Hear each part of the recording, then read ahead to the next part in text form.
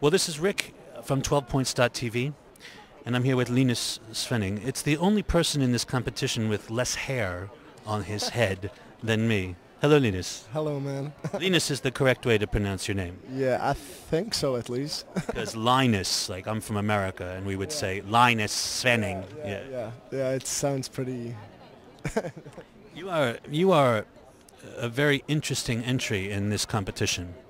Interesting because this is probably one of the first Melody Festivals where someone who came up via the internet is in the competition. A lot of times when people do these interviews, they say, "How did it feel when you? How did it feel when you were on stage?" But this is really a question. You went from your bedroom. You film your YouTube videos in your bedroom. So YouTube videos have over 4 million hits, by the way. 5.5. Let's not fuck with this, okay? 5.5 million hits. And now you're standing here in an arena with 10,000 people watching you. So my stupid question, how did it feel? It felt pretty damn awesome, actually.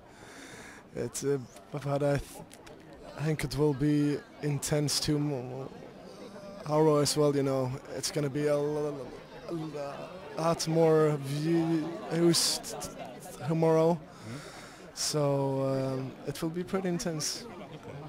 Do you feel, were there groupies waiting for you outside today? You know, like girls standing there with...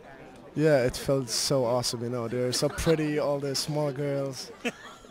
You don't see that on YouTube, you're just looking at comments. Yeah, exactly. You've got snus here. Yeah, snus. For people who don't come from Scandinavia, this is a very important thing for a lot of Swedes especially. Why this particular flavor, the Trenbar? Because this flavor is a bit more soft, you know. Okay. And I really like this one, especially this one. Well, good for you. One quick question I got for you. A lot of people who look at our website, they don't speak Swedish.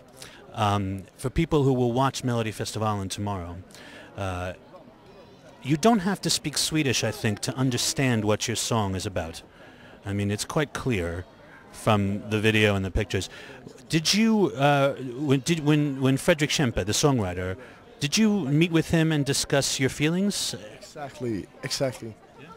We talked for about 2-3 hours, and then he wrote out the whole refrain, you know, like 2-3 hours later that same day. So. Were you worried that you would get a Schlager song after you spoke to him? Because Fredrik Kempe is very good with like Charlotte, Fröla Pirelli, etc. Yeah, exactly. I was pretty worried, you know, but it's a very fucking nice song, and I'm so happy with it. I'm happy for you, and I think it's the first time in Melody Festival, and I've been watching this for 10 years. I think it's the first time that I was actually really moved by something. So well done. I wish you the best of luck for tomorrow. Thank you so much, man. My pleasure. Good luck.